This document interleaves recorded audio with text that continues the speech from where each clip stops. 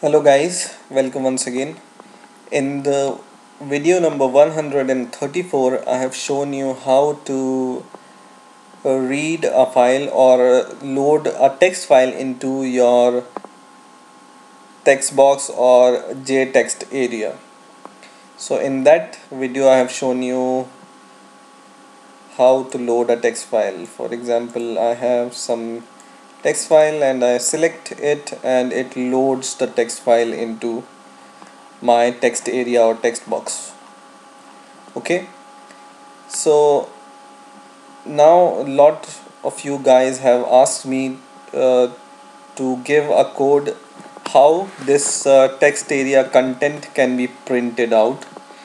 So in this video I will show you how to print the content in the text area.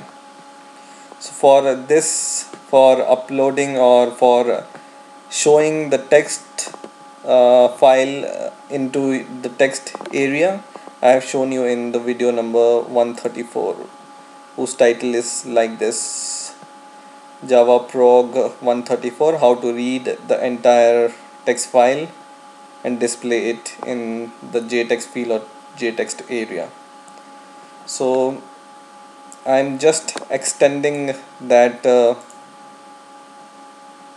code, and I will now add a code to print that this whole text which is there in the text file. So for example, when I press this button, this print frame will come before me, and if you have PDF or Adobe installed in your system, then it will show Adobe PDF also, but I don't have it, so the default is Microsoft XPS document. And when I press print, it says printing in process, and it asks me to give a name of the print, so I will name it as print. Why it's coming like that? Okay, so print, and when I press OK, yeah, or save, then printing will be done. And when printing is done, then it will show you done printing. Okay, so this I'm going to tell you in this video. And when your printing is done, then you will be able to see a file which is in the form of XPS file. So that I will show you in this video.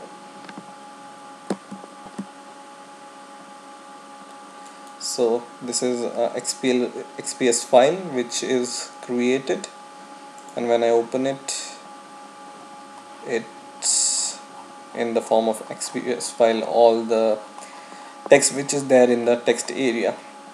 So let's see the code really fast. So what I have done is, this is the code for reading the file. So if you want the code for that, just go to video number 134. Now in this video I have added this print button. So go to your palette and take a print button and just go right click it, go to event, action and action perform, and in this I have written this code. So first of all, write a try catch block, and in the catch write printer exception E. So this is the printer exception. If this gives you some error while writing, then just right click it and fix import, so your imports for printer will be fixed. Okay, and just write JEditorPane dot show message dialog null comma E, so it will show any exception for printer. Now in the try block, just write this code. So write boolean complete is equal to JTextArea1, which is your text area name, variable name. This is JTextArea1, and dot print. So boolean complete is equal to JTextArea1 dot complete if, and copy this variable and write in the condition if complete, then in the if condition show JOptionPane. So JOptionPane dot show dialog, and in the bracket write null comma done printing. So this is the message you will get whenever the printing is complete, comma whatever you want to give the name of your JOptionPane title. So give here I am giving information, comma JOptionPane dot information message. So this is the information type of JOptionPane, that's why it's information message. Or else write JOptionPane dot show dialog, and in the bracket null comma printing. This is a message I'm passing if it's not complete, comma printer. This is the title of the JOptionPane, and comma JOptionPane dot error message. Okay, so this icon will come in your JOptionPane. So write this code to print the document. If you want, you can just copy the code also. I will make it visible in your screen. So just pause the video and copy the code, and once again when I right click it and run the program,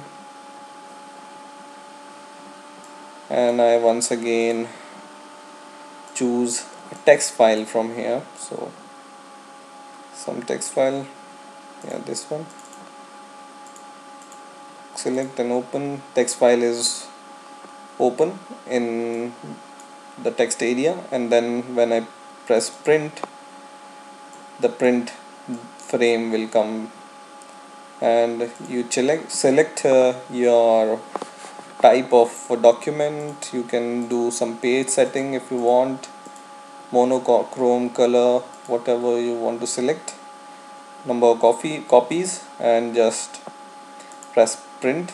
So it will show printing in process. Just give the name.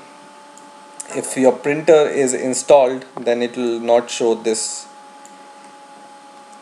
give name and all that, so it will directly print your JTextArea. But in my case it's not printed right now, so that's why it's asking me for the name. So I will say save, and then the printing is complete.